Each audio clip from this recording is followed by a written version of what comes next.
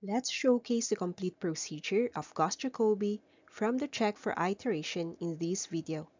Welcome to Numerical Solutions to CE Problems.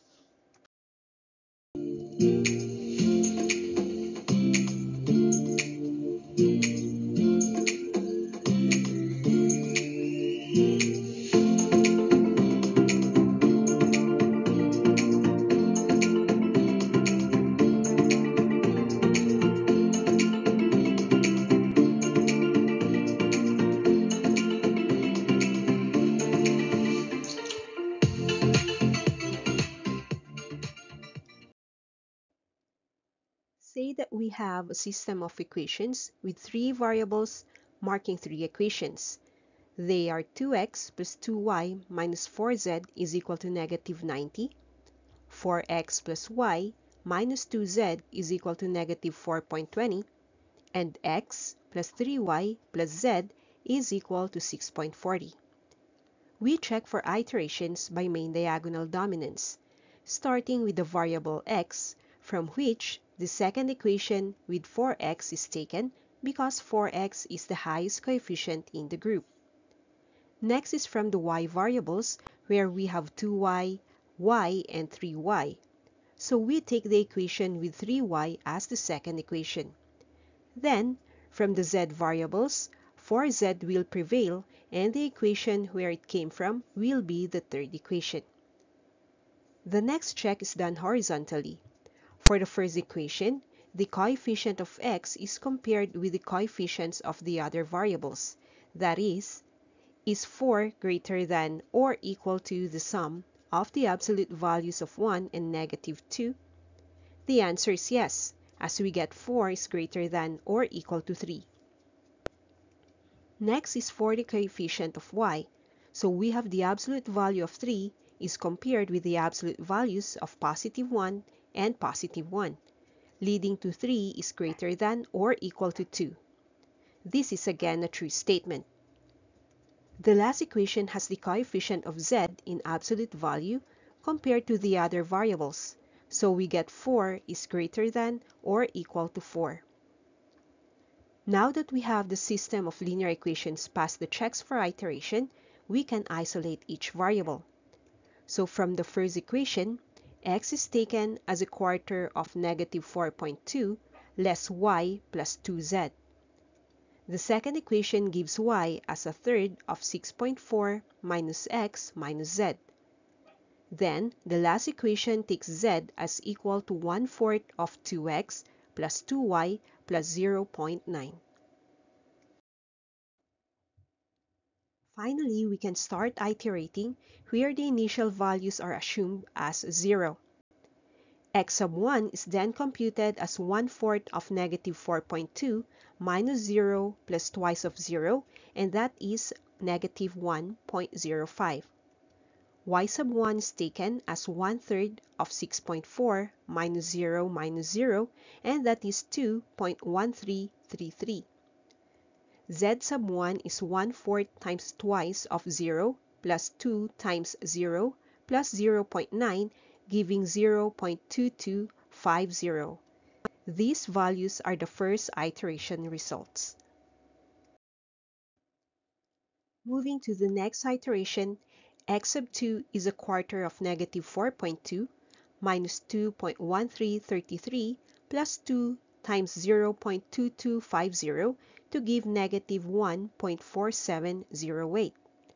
Y sub 2 is a third of 6.4 minus negative 1.05 minus 0.2250, which results to 2.4083.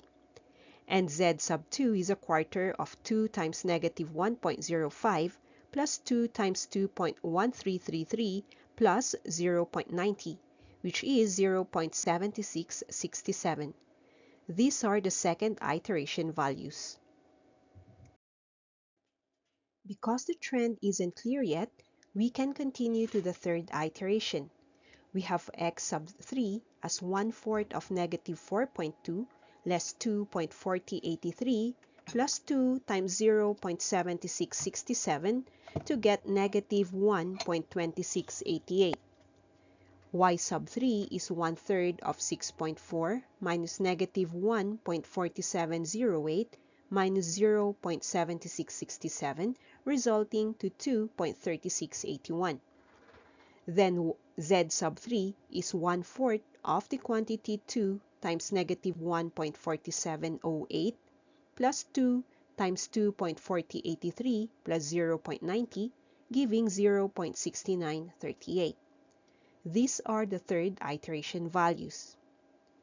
The fourth iteration starts back to x sub 4, which is equated to 1/4 of negative 4.2 minus 2.3681 plus twice of 0.6938, and that is negative 1.2951. Y sub 4 is 1/3 of 6.4 minus negative 1.2688 minus 0.6938 to have 2.3250. Z sub 4 is computed as a quarter of twice of negative 1.2688 plus twice of 2.3681 plus 0.90 to have 0.7747. Going to the fifth iteration, x sub 5 is 1/4 of negative 4.2 minus 2.3250 plus 2 times 0.7747, giving negative 1.2439. Y sub 5 is 1/3 of 6.4 minus negative 1.2951 minus 0.7747, which is simplified as 2.3068. Then, z sub 5 is 1/4 of 2 times negative 1.2951 plus 2 times 2.3250 plus 0.90, giving 0.7399. So the fifth iteration is complete. Then on to the sixth iteration. X sub 6 is 1/4 of negative 4.2 minus 2.3068 plus twice of 0.7399, resulting to negative 1.2567. Y sub 6 is 1/3 of 6.4 minus negative 1.2439 minus 0.7399 to get 2.3013. Z sub 6 is 1/4 of twice of negative 1.2439 plus twice of 2.3068 plus 0.90 to have 0.7565. These are the 6 iteration values. Seemingly, decimals at this stage change minimally. We verify our answer by continuing to the 7th iteration. X sub 7 is computed as 1/4 of negative 4.2 minus 2.3013 plus 2 times 0.7565, giving negative 1.2471.